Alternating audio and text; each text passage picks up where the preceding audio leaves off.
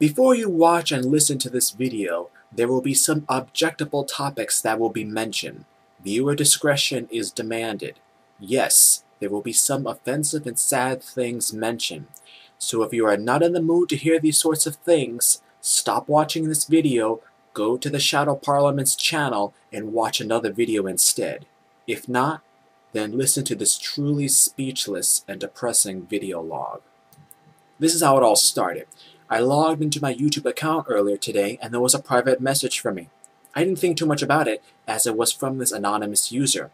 I still remember what the message said. Quote, "Saw your paranormal photograph videos. Check out this website." End quote. Enclosed beneath it was the website. And then at the bottom of the message, in all capital letters, quote, "Sounds credible." That's it. Nothing else. I tried to view the person's channel, but it was closed, so all I had was this link. This is the information that I copied off that website. Red Mist is a controversial real-life bootleg tape featuring an unaired episode of SpongeBob SquarePants. Like the long-lost but recently discovered Suicide Mouse tape, Red Mist was purportedly created by a now imprisoned Scottish animator for the series who intended to pass the tape off as the season 4 premiere episode and featured the death of Squidward. Red Mist begins with Squidward preparing to practice his clarinet in his room as SpongeBob and Patrick play merrily outside. Squidward wraps his mouth around the clarinet and is only able to perform one note before being interrupted by someone knocking on the door. He walks down and opens the door and discovers that a traveling salesman is at his door. The salesman, a giant Scottish fish, asks if he can have a moment of Squidward's time. Squidward tells him that he isn't interested and slams the door in the man's face, walking back to his room. The salesman begins knocking again, and Squidward opens the door angrily. The salesman, looking very upset, tells Squidward that the red mist is coming, and proceeds to walk off, confusing Squidward. Squidward walks back to his room and finally begins playing the clarinet. After performing several off-key notes, SpongeBob and Patrick begin laughing outside, interrupting Squidward yet again. Squidward walks over to the window and shouts at the two, telling them that he needs to practice for a concert that he will be performing at. SpongeBob and Patrick apologize with tears in their eyes and begins to walk back to their houses.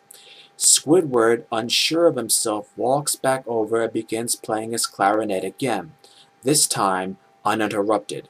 The scene then fades to red over the course of 12 seconds. Perhaps by glitch, the same scene is repeated once more, which is somewhat common in rough cuts of animation. However, this time the eyes have been replaced with new, more realistic eyes with red pupils. Clearly not real, but more realistic than the CGI or animated. The audio is completely absent from this scene, save for occasional clicks. After a repeat of the previous scene, a new scene begins with the same red eyes, but at the theater where Squidward is playing his clarinet. The frames in the animation skip every 4 seconds, but the sound remains synthesized. After an unruly performance of a song he dubbed Red Mist, SpongeBob and Patrick are seen in the crowd booing Squidward, very uncommon for them. The scene pans to reveal the same Scottish salesman sitting next to them, also booing, as Squidward walks back to his home with his head in his tentacles. What's odd is that the scene actually shows him walking to his house with nothing happening in the background for 3 minutes and 50 seconds before abruptly cutting to red for another 20 seconds, just as he arrives at his house. A new scene appears, back to the original cartoon eyes, with Squidward sitting in a chair in his room that night with a blank look on his face for roughly 30 seconds before starting to sob softly. Again, the audio is completely missing from most of the scene, until the sobbing begins. This is when the sound of a slight breeze through a forest can be heard in the background. It also begins very mildly zooming in on Squidward's face, only noticeable if you compare 10 seconds of frames side by side. The sound of him sobbing softly can suddenly be heard very loudly and severely as the screen twitches in on itself briefly. The salesman's laugh can also be heard echoing in the background. After this photograph is seen, it cuts back to Squidward sobbing, much louder than before, with what appears to be blood running from his eyes instead of tears, and the sound of the salesman still heard. The sound of the wind in the forest is also played at a much louder volume, but now with the sounds of branches snapping and the screams of a young boy heard. After more than 20 seconds, another single frame appears, this time of an 8-year-old girl in the forest laying on her stomach in a pool of blood, with her back cut open and entrails piled on top. The shadow of the photographer is also visible. This cuts back to Squidward again, this time staring at the viewer as the sound of the salesman echoes, "Do it!" and "The red mist is coming," repeatedly. After 40 seconds of this, the camera quickly pans out to reveal Squidward holding a realistic gun, looking as though it were photoshopped into the scene. Squidward lifts the barrel into his mouth and fires, with blood shooting out from his head. Squidward is alive, but now suddenly in the forest, with one eye dangling from the side of his face. Pop. A hole also appears in the side of his jaw. Standing over him is the Scottish salesman from the beginning of the episode. Captions also appear at the bottom of the screen, repeating everything that is said. Squidward asks the man, "What do you want from me?" And the salesman tells him, "I need 'bout $3.50. Squidward asks, "What does $3.50 mean?" And the salesman answers, "Ya know, $3.50. Squidward shouts, "I ain't giving you no $3.50. Just as the monster reveals a small zipper on the side of his head. After unzipping it, the salesman transforms into the Loch Ness Monster, an 8-story tall crustacean from the Proterozoic era, and asks in response, "How about $2.50? Squidward retorts, "Oh, so now it's only $2.50? What, is there a sale on Loch Ness munchies or something?" The Loch Ness Monster swims off angrily, promising to one day return and extract revenge on Squidward. The colors invert themselves and the scene cuts to blue. On November 7, 2004, after the initial animation of the storyboards were completed in Fife, Scotland, the tape was delivered to the lead animators and sound editors at Paramount Studios in Hollywood, California during the middle of the night. The tape was taken into the editing room where it was watched by said animators and editors as well as 2 16-year-old interns. The tape, which was supposed to feature the rough cut of Fear of a Krabby Patty, instead began with a title card using the name Red Mist. While thrown off at first, the animators continued watching, discovering the tape had been heavily tampered with as some sort of a cruel joke. As a result, 3 animators, Barry O'Neill, Grant Kirkland Jr., and Elisa Simpson were sent to the hospital. 1 editor retired, Fernando de la Peña, and 1 intern, Jackie McMullen, committed suicide. The tape was sent to the police, who determined that it had been made by Andrew Skinner, a disgruntled animator from Fife, Scotland, who had since been charged with 9 counts of murder, including the murder of the 2 children seen in the tape. Oddly enough, after going through the data on the VHS, police discovered that the last edit to the tape had been made exactly 24 seconds before it was watched by the SpongeBob staff. Alright, I have to say, what the fuck? I'm sorry, I don't normally curse in any of my videos, but after reading that, I had to say something. I mean, at the Shadow Parliament, I try to be as open-minded as possible, and when someone gives me links to websites and things like that, I do click it. Because, you know, I have a lot of videos. I always encourage my subscribers, friends, and random viewers to let me see messages. If you want me to make an episode about something and narrate an episode about it, I'll do it. Chances are that I'll think about it and do it.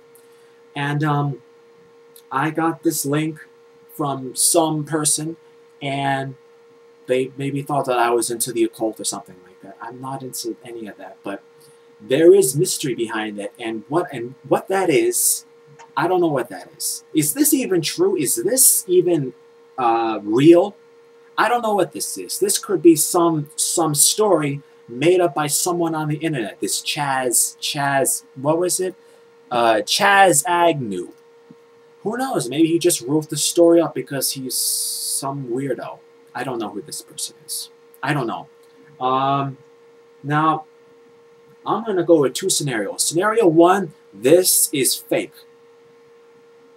in this information that I just got from the website that this anonymous user sent me, says that this person wants to sell the rights to this video online. If this is false, he's not going to do it. All he's going to do is just let this picture of Squidward, which I just showed you when I was narrating, that's all you're going to see. You're not going to see anything else. I mean, you know, scenario number 2. This is real. He has a tape of a murder. If he ever shows that to anyone, he's going to be arrested because that's probably some kind of offense. And if this is true and he wants to make money off this, how can you? Like, common sense would be, I don't know, to put it on the internet. I mean, maybe this person wants to make a buck off it. I don't know who this is. I have to admit, this has been one of the most disturbing things I've read about in a while. It's been a while since I've read something like this, but like I said in the beginning of this video, it's view at your own risk. Now, some of you might be thinking, why would you make a video log about this? And my thought was that at the time, it sounded good. It's mysterious, it's a little crazy, but that's how the world is. The world is a little crazy, that's how it is.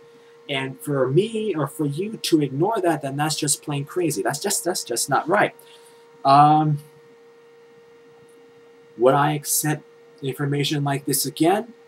I would have to really think about it, because I encourage my viewers to send things to me, and if you want to send me something, do it.